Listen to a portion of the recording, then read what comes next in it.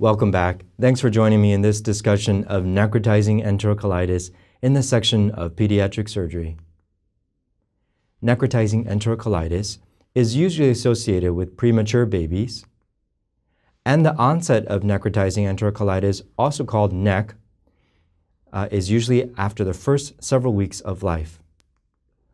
Although there is an association with bottle-fed babies and that the symptoms occur generally after the first few feeds, babies who are not bottle-fed can certainly develop necrotizing enterocolitis as well. So on the examination, don't be fooled if the patient is not bottle-fed. What are some physical findings of a baby who has potential NEC? Vomiting, diarrhea, perhaps abdominal distension, coupled with some wall erythema. Although note, an abdominal wall erythema is potentially a late finding. And sometimes babies have bloody stools.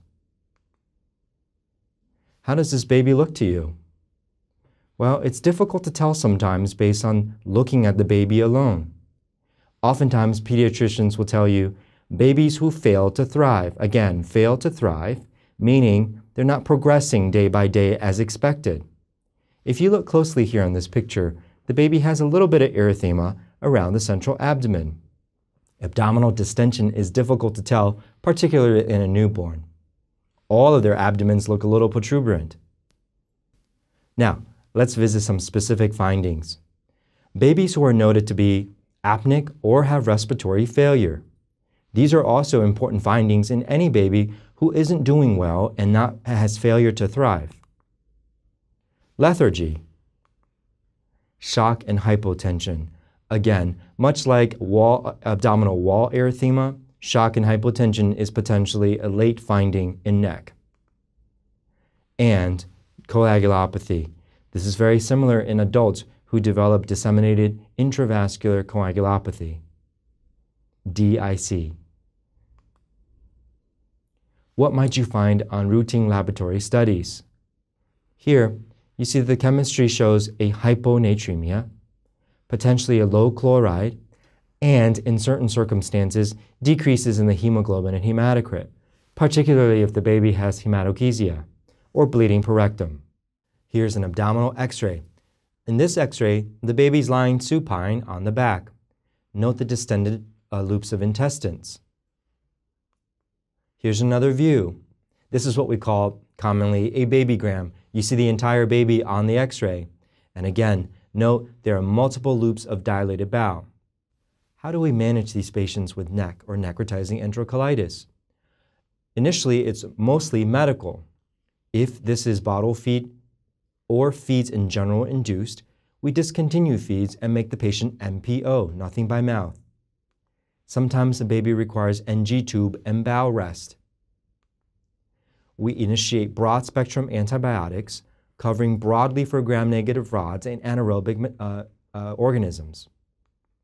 And because the nutrition to the baby is of utmost importance and we can't right away use the bowel, you should consider TPN on these patients. However, if the patient is clinically deteriorating, has hemodynamic instability, those are indications for surgery. Pneumoperitoneum suggests that there was a perforation or ischemic bowel. Any pneumoperitoneum requires exploratory laparotomy. And as I mentioned, if the baby has progressive clinical deterioration as evidenced by septic shock or hypotension, that may also warrant surgery. Now, if you're presented with a scenario, again, pneumoperitoneum, signs of perforation, or progressive clinical deterioration, the next step in management should be surgery. I'd like to pose a question to you. What if your patient has continued hypotension and is progressively lethargic? What would you do? I'll give you a second to think about this. That's right. Absolutely, take the patient to the operating room. Don't stop at radiology. Don't get any more workup. These patients require exploratory laparotomy. Now, let's review some very important clinical pearls and high-yield information for your examination. Remember, you need to have a high index of suspicion if your newborn is not tolerating feeds and has clinical deterioration. Don't wait for late signs such as septic shock or abdominal wall erythema to diagnose necrotizing enterocolitis.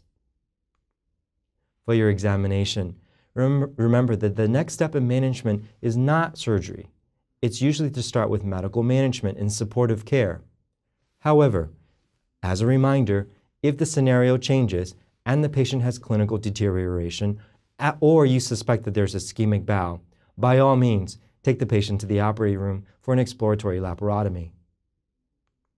Thank you very much for joining me on this discussion of necrotizing enterocolitis.